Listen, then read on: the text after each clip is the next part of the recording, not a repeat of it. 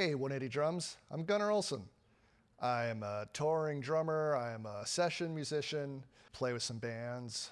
Big Data, Mike Snow, Fisher Spooner, recorded with Miley Cyrus, Goo Goo Dolls, Gavin DeGraw, Mother Feather, this guy from down the block. I also have an Instagram page that I run with my friend Drew Scholes called Play This Beat. Both Drew and I tour a lot. You know, it's hard sometimes to stay motivated on what to practice when you only have maybe an hour a day, less than that. Maybe you're in your practice space once a week. Maybe you only have time during sound check. Play This Beat kind of started where I would send Drew, I would set up an iPhone, and I'd send Drew maybe a beat I was working on that day. Like, hey, check out this thing I came up with. And he'd send a video back to me, oh, this is what I was working on. Or maybe he'd send me a video of his version of what I was doing, adding on to it. So I want to do something similar that I've done on Play This Beat, where instead of just playing the beat, I'm going to try to break it down and dissect it a little bit. I came up with this as a coordination exercise. But that quickly turned into, oh, if you move it around the kit, it can actually kind of be a fun beat.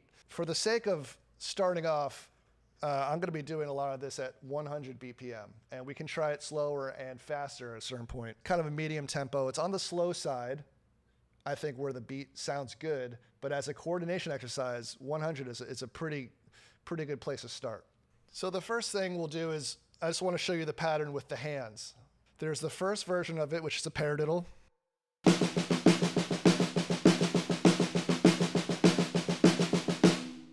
Now, the whole time, the hands are going to be playing a paradiddle. The only real difference is where the accent's going to be. We're going to start with the accents on every first grouping of the paradiddle. So, right, left, right, right, left, right, left, left, right, left, right, right, left, right, left, left.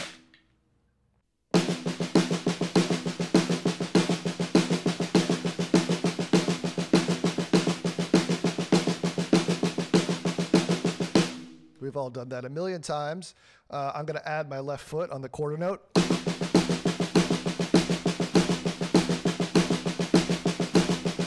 Now, the accent is really what's important here.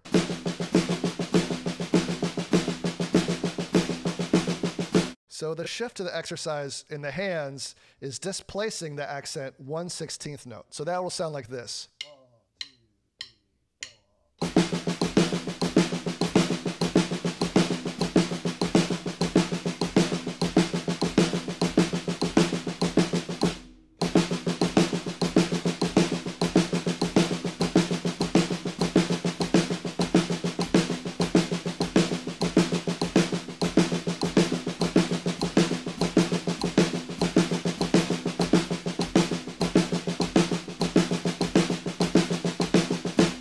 So if we do 2 bars of each, it sounds like this.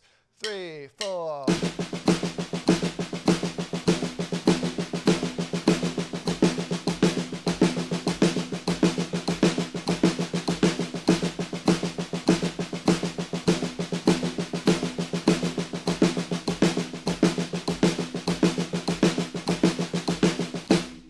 Now right there, you could just practice that for an hour at different tempos. I'm still not that good at it.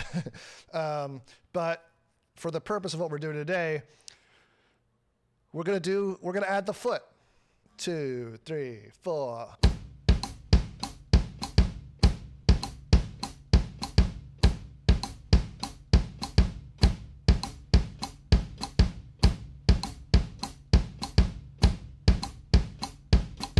This exercise kind of came about, I was doing the paradiddles, accenting on the ones, and I added that foot part. I added the bass drum part.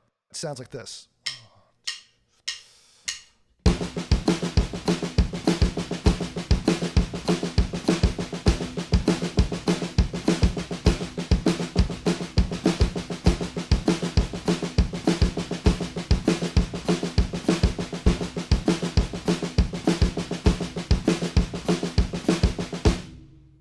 Now that too, you could practice for hours and, you know, really refine. And while I'm doing that, I'm really thinking about where are my hands and feet matching up. because I don't want a lot of flamming. I'm really trying to think about keeping the accents really deliberate.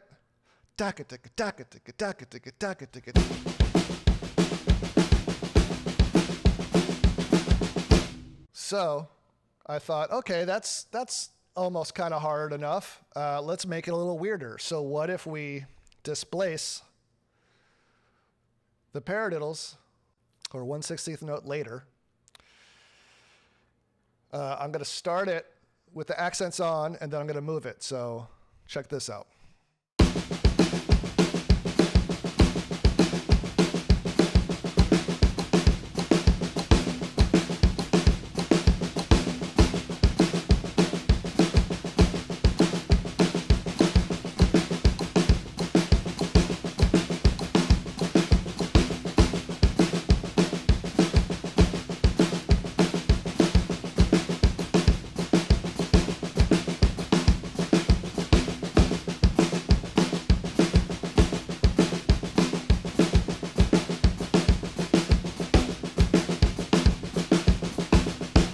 Let's slow that down a little bit because that's a lot of information coming at you. I'm going to bring this down to 80 BPMs.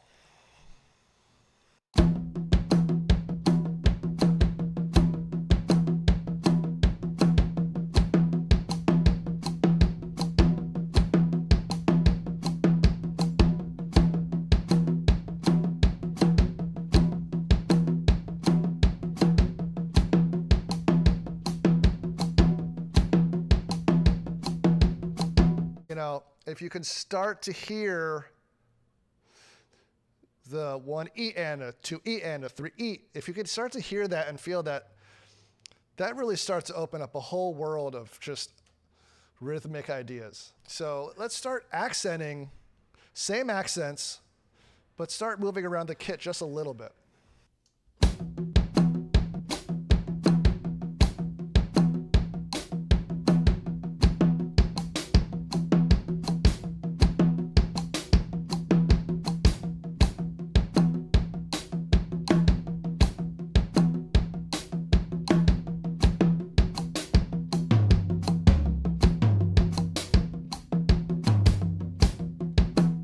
So now what I want to try to do is I want to start to apply this as kind of a drum beat.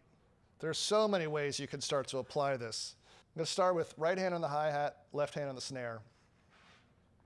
And I'm going to do just the first part, accents on the quarter note. I'm going to move it up to 110 BPM.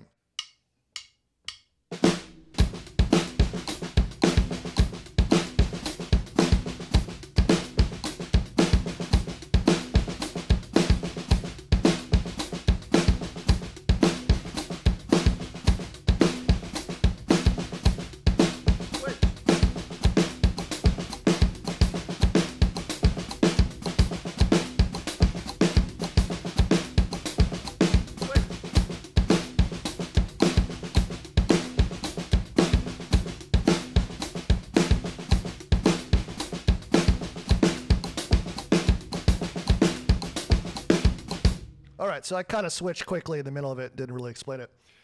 And I'll do it a little, now I'll do just the second accent variation, just the B variation. 2, 3, 4.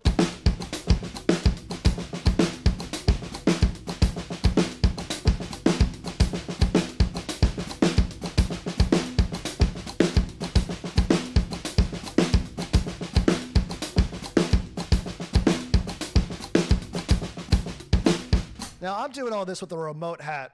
I realize not everyone has that. I really like having the quarter notes going with my left foot to kind of center me. And something I'm working on over time is to not need that. You know, another way you could do that is using the rim or a ride.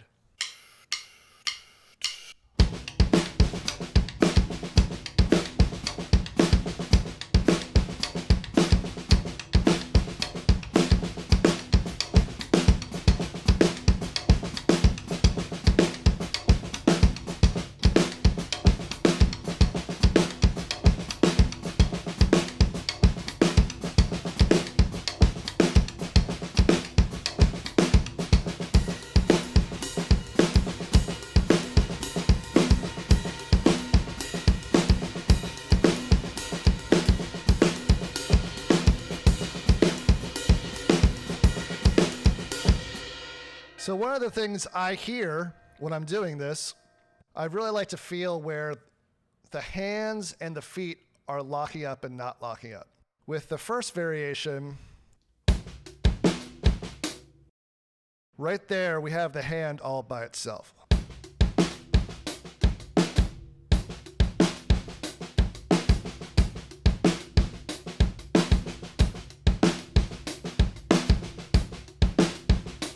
Maybe on that hit, I might try moving it to a tom.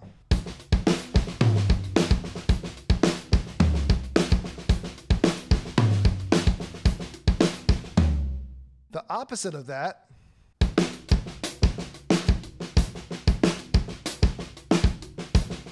so the ones that are sticking out to me on that one is the first snare hit bounces right off a kick.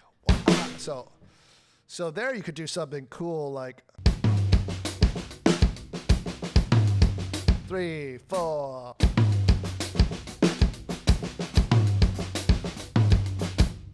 And I'm noticing the very last kick is with a right hand.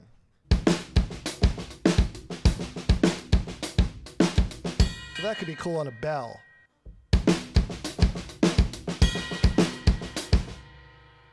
So if I start moving this around the kit, there's a lot of really fun options.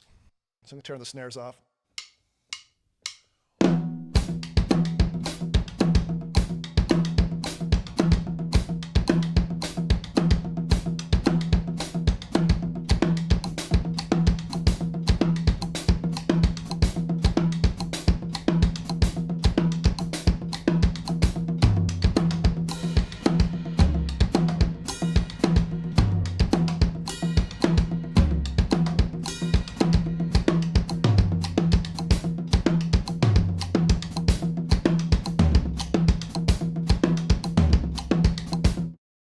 Let's speed it up just a hair more. Turn the snares back on.